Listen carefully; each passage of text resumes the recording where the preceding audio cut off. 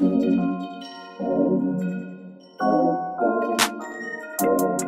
is up, travelers from Paris, Charles de Gaulle? Just trying to find the door. I'm going to talk to you on board because I'm a little late for boarding. I want to get good pictures when my flight is departing here. Air France, business class to Seoul. We got a bus gate today. 4 buses down here waiting to take our aircraft.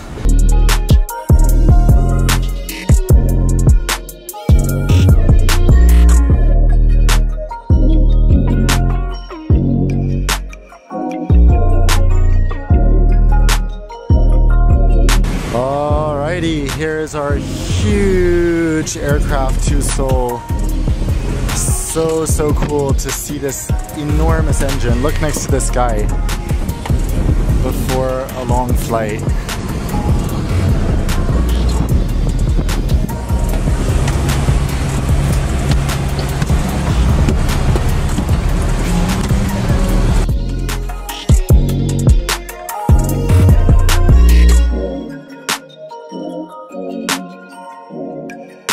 Why, look how cute. I got my own little overhead locker. Perfect size. And here is my seat. 7L at the very back of the business class cabin. Waiting at the seat. By the way, you can just see how incredibly spacious Air France's version of the reverse herringbone is. We have this very plush pillow, which I will enjoy while sleeping tonight. Some slippers. A nice coat hanger and a blanket. Look how huge the foot area is on this seat. It's seriously so impressive. One of the best on any reverse herringbone. Of course, we have the entertainment system, which flips out like this. The tray table just pulls out from here, allowing you to kind of stow it if you need to go to the bathroom. We of course have a reading light up here, and this is one part I really like, a super private and safe storage area. One thing I think is a little limiting for Air France is that they don't have more seat controls than this. Like, what if you want to put just the leg rest up? You can't, but that's not a huge issue. Then down here they hide the power port and USB, as well as the in-flight magazines. You can also store stuff here. And you can put your shoes down here, so you can just tell that there is so much space in this seat. And lastly, this goes up to give us even more privacy in bed mode. I just want to show as well, there is so much privacy in these seats. There's just a small gap there, but since everyone is facing away, you really can't see any other passengers because this wall is so high as well, which makes it super different from even Qatar Airways, which has this seat. You know that I didn't love it on the A380 just because the wall is so much lower, but on this aircraft the seat is excellent. So anyway, I realized I didn't do an introduction, so I might as well say hi guys. I'm flying home from Toulouse from the Airbus A330-800 Neo first flight. Airbus booked me on these flights back and forth, and of course if Airbus pays for this flight, that doesn't really matter because they don't care what I say about Air France. I'm on a 777, so they definitely don't care what I say about that. This review, as always, will be brutally honest, and I'll be sharing my opinion as always, so don't worry. But it feels very cool to be on a flight that I actually didn't pay for, because it was very long since that happened. So I'm like, oh my gosh, what am I doing here? And my miles account isn't hurting because of it. But anyway, I got this awesome red amenity kit, which is so cute. I'm trying to decide whether I should give it away to one of you guys. I just love the look of it so much. I also got a blue one on the outbound flight, which I might give away instead. I don't know. If one of you really loves this, I might give it away, but I'm going to show you what the contents are inside in a second. I also want to tell you about the bus ride here, because oh my gosh, when I got to the gate and I saw it was a bus, I was like, no, please no, because there were so many empty gates around there, and I was like, why aren't the aircraft parked here? Why do we have to go all the way to a bus gate? And the worst part was the bus ride was like 15 minutes. We went around the whole airport.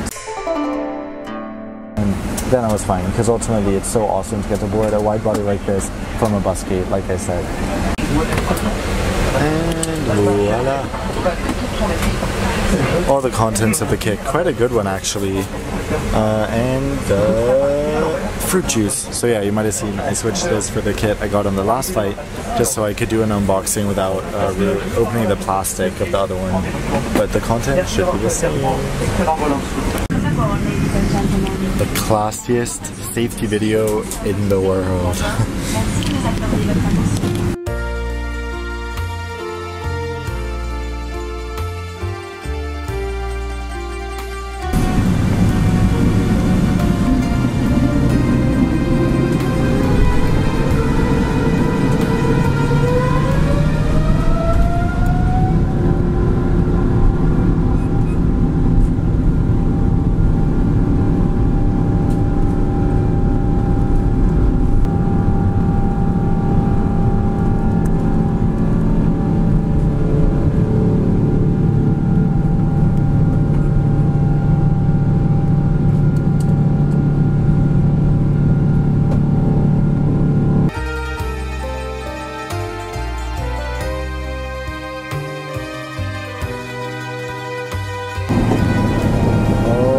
So do you guys want to see a tour of the entertainment system? I think you do.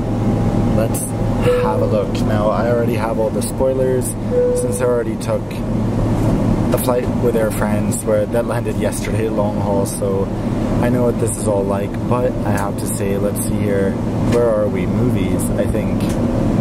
Yeah, so huge selection of movies. Oh my god, so highly recommend this one. Oh, the Grand Budapest Hotel. So many great movies. The Shawshank Redemption, Mamma Mia. Yes, I might have to watch Mamma Mia. It just makes me so happy every time. But of course, I'm Swedish, so I'm a little bit biased. As you can tell, a really great entertainment system on Air France. Much better than any other European carrier I can think of, actually. Better than Lufthansa, better than KLM, better than SAS. So good job, Air France. Let's look at the menu. On today's flight, I decided to watch Jurassic Park, which is exciting. The second new one. I loved the first new one, so let's see what this one's like.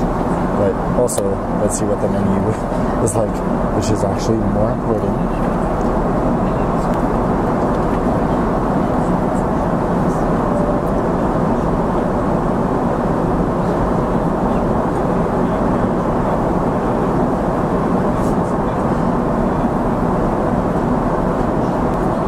As always, I have a vegetarian meal.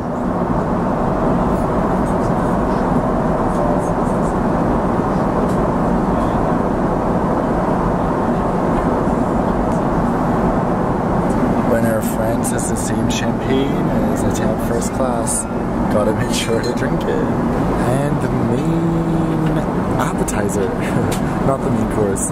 Appetizer has been served. Firstly, it's kind of disappointing to know that these plates at least are pre-plated. So the crew just took off plastic as they served me, which isn't super luxurious. Also, I'm shocked to see what a disappointing appetizer this looks to be.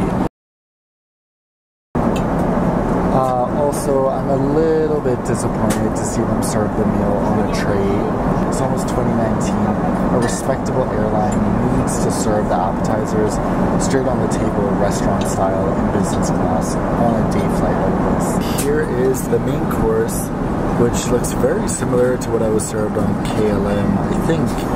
I'm not sure, but in any case, it looks quite uncreative. Not super impressed by the culinary delights of Air France so far, especially considering that they are a French airline. Also, this salad is literally just lettuce. That's kind of depressing.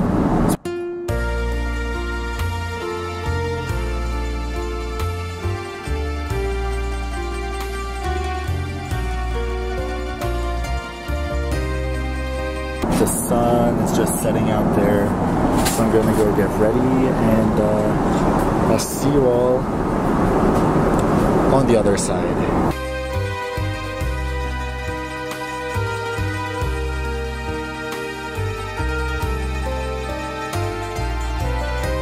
welcome to my little cocoon. I'm gonna go to bed now, but I have a few comments. I know I said I was gonna go to bed. Paris is known for steaks and pastries and then unhealthy stuff like that, but it also has a huge health food scene, and like there are so many vegan restaurants in Paris, and that's all they'll serve. That's just really disappointing.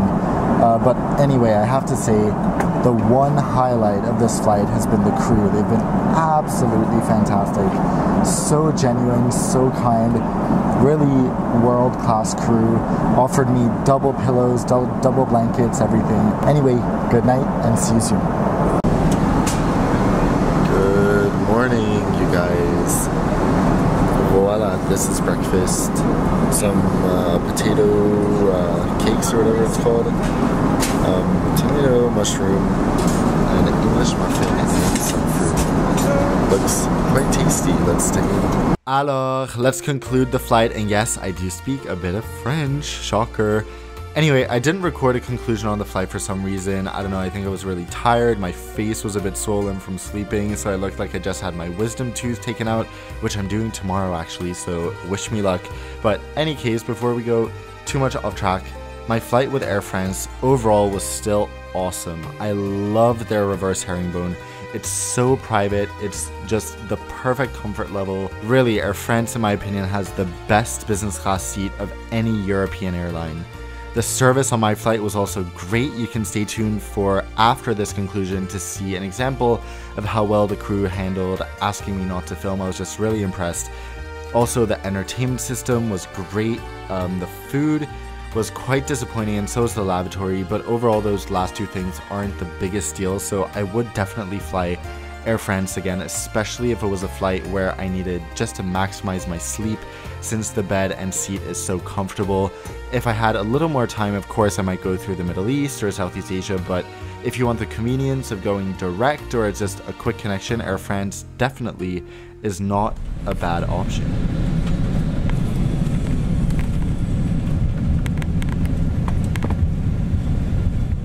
So I hope you all enjoyed this video. Please give it a thumbs up if you did.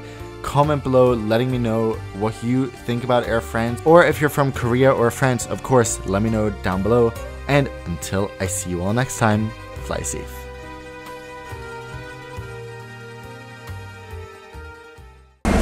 Alrighty, we are on board, and I just want to tell you a quick story of what just happened. So I was taking pictures of the cabin, obviously, and I guess a flight attendant saw me, so someone, I don't know if it's the purser, but someone came over and very kindly said, "Oh, welcome on board Air France. Please take as many photos as you want of the cabin, the food, anything, but please just don't photograph the other passengers and crew. But anything else, you're welcome to take photos of. Is that okay?" And I said, of course. And he said, "Thank you so much. We really appreciate your understanding. Where are you from?" Like, engage in small talk, things like that. And that is the way to tell someone just to be careful with the filming. And I appreciate it so much. And just, I was thinking about this in relation to my Etihad experience, because some people were saying like, "Oh, why are you complaining? People tell other people they can't take pictures and stuff all the time." But you can really tell by the tone what kind of vibe people are giving off. And this time, the tone was just great, really polite, really nice.